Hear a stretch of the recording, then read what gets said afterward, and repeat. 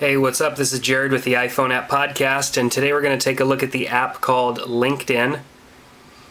I've actually already recorded this podcast and got all the way to the end, and my stupid other iPhone froze up and now will not start up. Isn't that awesome? Even an iPhone that's not activated will freeze and ruin your day. So, enter my password. I'm currently logging in to LinkedIn, which is a social application for the business-minded, I guess you could call it. It's kind of like your profile ends up kind of being like your resume. Apologize, it's a little hard to see here. For some reason, this phone in front of the camera, poor lighting. And then I put the other phone in front of the camera, good lighting. I'm not really too sure why, but nonetheless it does that.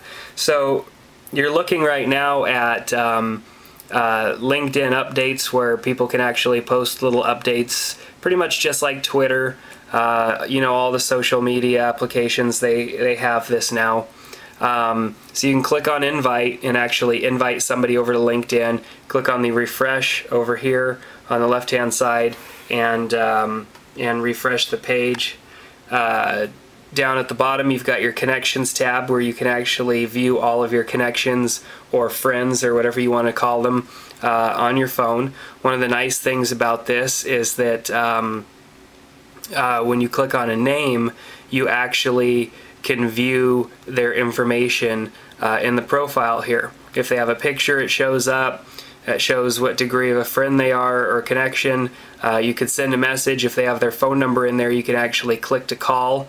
And then it shows connections that you have in common, like related connections and stuff, which is kind of neat. So I think this is really cool because you can actually, you know, view your connections information. And then there's a search function where you can actually go and search you know, through your connections. And then status here is where you would actually enter your status that shows up on the front page here. So you've got your statuses here that you can view, and then you can go and you can enter your own status and type that in, or view other people's statuses. And usually it says, what are you working on? And you type in, I'm working on iPhone app reviews or whatever, and so you can use that to, you know, keep people updated and stuff. So it's a cool little app, I guess, if you're really into LinkedIn. Otherwise, I don't think it has a whole lot of functionality. I would like to see it have a lot more functionality because it would be more useful. You know, being able to go in and add stuff to my profile, approve recommendations, because people can leave recommendations for you on your profile. Essentially kind of building your resume and stuff. So it's a really cool service online, but as far as for the iPhone, it's not, you know, it's not super useful, other than the fact that you can get your contacts information out of the app. So I think that's kind of neat. So this is the LinkedIn app. That's really all there is to say about it. So help support the iPhone App Podcast by going over to GoDaddy and making a purchase for a domain name. If you buy a .com, you can get it for $6.95 by entering the coupon code iPhone2. You could save $5 off a $30 plus order using the coupon code iPhone1, and 10% off of any order by using iPhone.